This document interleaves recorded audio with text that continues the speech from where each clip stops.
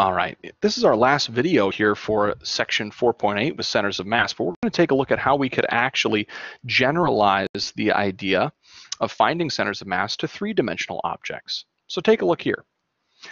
The definition that we have says, suppose that the density of a solid object that occupies the region E, that's in 3 space, is continuous. So again, imagine I plugged in x, y, z, and I could immediately find the density at any point on the solid.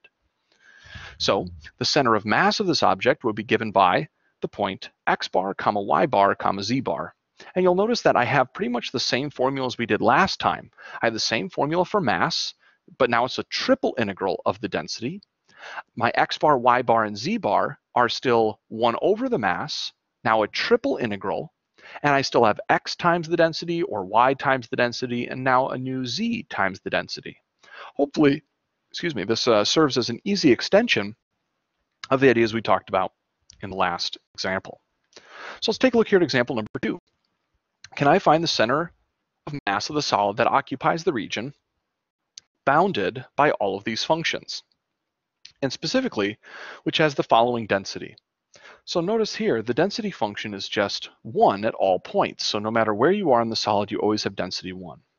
Now the hard part here is going to be trying to understand what exactly the solid looks like. Again, I'm going to have to be setting up a triple integral here, which means I need to be able to visualize the solid, thinking about my walls, my floors and ceilings, so I can understand how I can communicate this region. So I'm going to start by trying to draw a picture of the region E. So maybe I'll draw something kind of like this. Okay, so here's Y, X, and Z. I'll even kind of give Y a little bit more negative space because I might need to draw some of that there and give a little more negative space as well. All right, so let's see. We know that we have first the graph x equals y squared. Well, that's not too bad. We know how to sketch that. That would look like something like this, kind of sketching out into space like that. And we also have z equals 0 as a bound. So if z is going to be equal to 0, that means that, well, that's the xy plane. So this is kind of giving me some sort of a floor. I also have that x is equal to 1 is some sort of a limiting value. So I have here x is 1. I kind of can't go past this particular value here, right? So I can't go past that. So you can already kind of see the floor of my region starting to take shape. I have this kind of parabola region down there, and I can't go below it, but I can't go above it. The question just is how high. So I've already kind of taken care of all the bits that are underlined in red. The last part that I have to do is to think about x is equal to z. Well, if x is equal to z, then that's kind of just like, well, it says that x and z have the same coordinate at all points. So that would mean that at 0, 0, 0, x and z have the same coordinate. When I'm out at x is a 1, then that means that there has to be a z coordinate of 1 at that point. So I'll kind of be able to tell that, like, over here, I can kind of get this happen on my solid, right? That, like, I have this kind of rectangular side of my solid sitting here. And I can start to see that as I begin to walk backwards towards the value of z, right? If I grab these points and I walk back towards the origin, I should be able to kind of slowly move down towards that origin. Notice, like, imagine if I was starting at the top of the corner point right here, and I walked backwards along this curve. I would kind of have something that curves down. Same thing when I start up here. I would have something that kind of curves down. So I have maybe some sort of a solid that looks something kind of like this. And you can see a more refined picture in the notes that are posted online. But this is maybe the solid that I have. So maybe I can start to describe the region. I'll say that we have E as a bunch of x, y, z points. But I want to understand their restrictions. One thing that I can see right away is that, well, I know that I have to have z greater than or equal to 0, right? We said that that was the floor. We know that we have to have x less than or equal to 1. We also know that we need to stay kind of inside the parabola.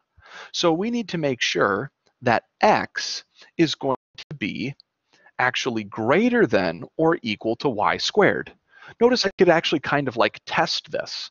I need to make sure that like a point like 1 comma 0 down here in the picture is actually inside the region. And that would be that way if I have x greater than or equal to y squared. If that inequality was flipped, that would not actually be the case. I have one final identity that I need to, or criteria I need in here, and that is that I need x to always be greater than or equal to z. That is, z always has to be less than or equal to the x value. So I can kind of see here that I have these bounds that are helping me understand the region. And of course, I can start to immediately think about, if I'm going to set up a triple integral, maybe I can establish a ceiling. So can you see here what would act as my ceiling and what would act as my floor? So then what would that mean I could state about bounds on z? If you need to, pause the video for a moment, see if maybe you can try to set up a triple integral here and then deal with the associated projections. All right, so here's what I got for my bounds. I would say that the floor here seems to be z coordinate. That's how low you can go. And the ceiling is kind of given by that slanted plane that I'm going to have kind of up here, this slope down backwards. And that's the value x. So these seem to be the bounds that I ultimately have. Then I can go ahead and say that we project E into the xy plane. And when I do that, I should be able to see that parabola shape that we had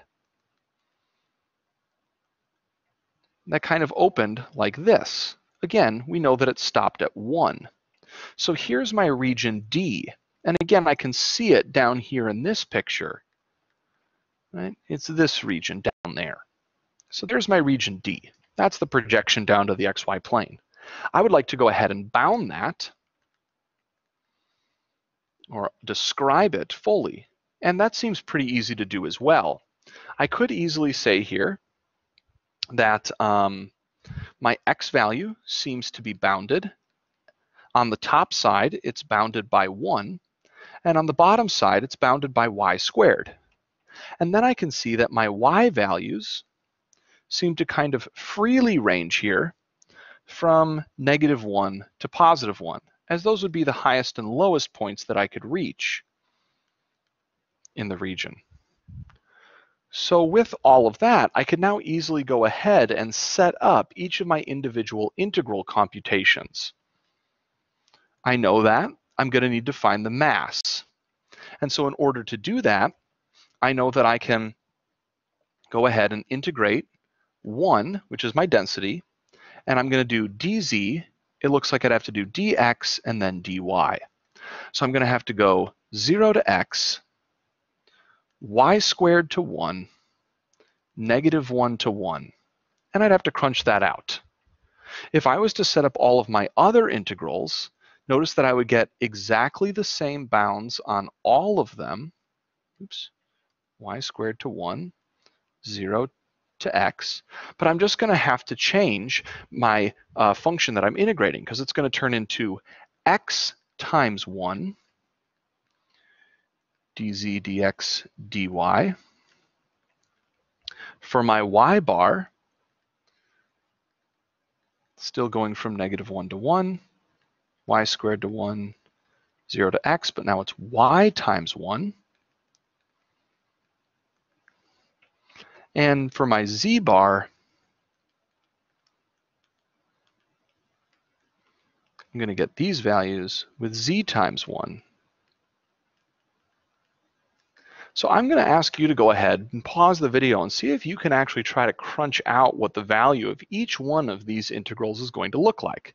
Obviously here, it looks like I forgot to put in that first integral is super important, because I'm going to have to do 1 over the mass in front of each of these, so that way I can fully calculate them out. But again, I'll ask you to go ahead and pause the video so you can try to go ahead and crunch these out on your own. And then you can check back with my answers when you hit play. Okay, so my answers are going to look like I got 4/5 for the mass, I got 5/7 for the x bar, 0 for the y bar, and 5/14 for the z bar. So the center of mass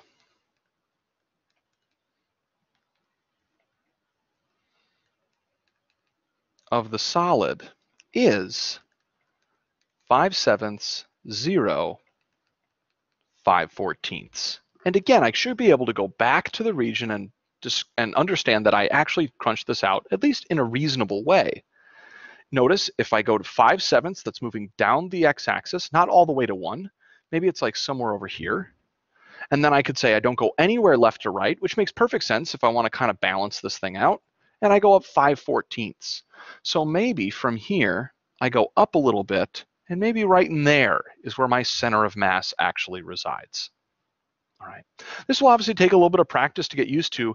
And again, we can see the idea that triple integrals aren't really going anywhere. The notion of double and triple integrals are so important for the remainder of this course. In the next set of videos, we'll start to talk about Chapter 5, and we will see that double integrals and triple integrals will become of extreme importance in the latter half of that chapter. All right, if you got questions, comments, concerns on this section, please by all means feel free to shoot me an email or see me in virtual office hours.